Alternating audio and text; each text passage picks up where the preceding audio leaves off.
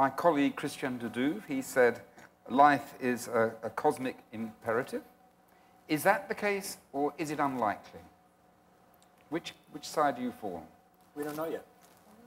We just don't know. You're on both sides. Yes. We don't have, I can't put myself on a side. We have one example of life, us. Here we are.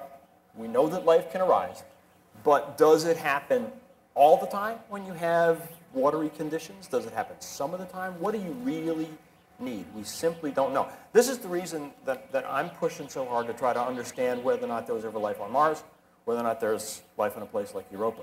Because if you can show that life arose independently is key, on two different worlds in this solar system, then when you consider the multitudes of other solar systems that are out there, it takes no great leap of imagination or faith or anything else to believe that it could be very commonplace. When you say independently... That's key. Yes, because... Well, what about colonization from one to the other? Well, not just colonization. You can simply... It's called panspermia, the idea that life can be transported from one world to another. We have lots of rocks from Mars on Earth.